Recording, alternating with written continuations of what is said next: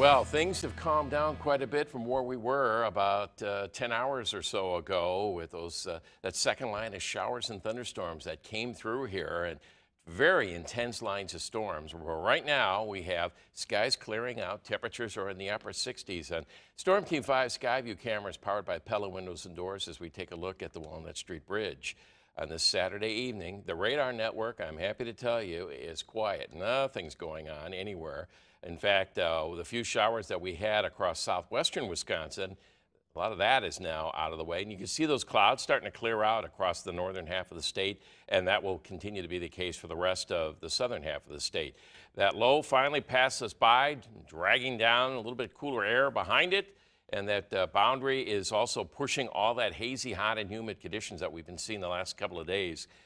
That is also kind of pushing down to the south. But we had all that moisture in the air and the heat, and when that front came through, we had helped develop a couple of powerful lines of storms, which we told you about at the beginning of the newscast, all the damage that caused. Well, that is now to the east and south of us. Those showers and thunderstorms are moving in the eastern Great Lakes. Our temperatures currently are in the 60s with the exception of Fond du Lac, which is still at 70 degrees. Now, dew point temperatures are still in the 60s, but that will also drop. So today we were kind of in that, on our muggy meter, we would call it probably borderline humid or a little bit on the uncomfortable side, but we'll continue to see that drop off as we head in towards the day tomorrow, more in the comfortable range as we look for those dew point temperatures to drop into the 50s. Winds are generally on the light side with skies clearing out. That could actually generate a little bit of patchy fog late tonight, early tomorrow morning. But I think we're going to start things off tomorrow with plenty of sunshine. And then we start to see some clouds build up later in the afternoon.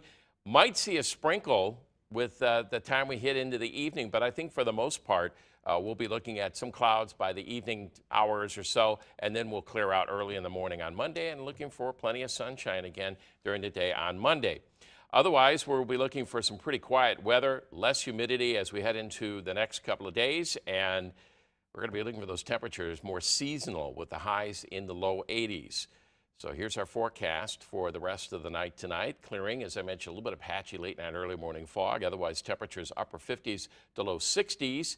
Tomorrow, we're going to be looking for a sunny start, maybe some clouds later in the afternoon, north to south, and possibly a sprinkle or two as you head into the evening. I don't think it's going to be a big deal. Just maybe you might notice it on the windshield as you're heading back home in the evening. But otherwise, temperatures are going to be 70s lakeshore and low 80s inland. As we take a look at the 7-day planner, we'll look for less humidity then for the next couple of days. Pretty quiet day. Might see maybe a shower on Wednesday. A better chance, I think, for showers and maybe a few thunderstorms on Saturday.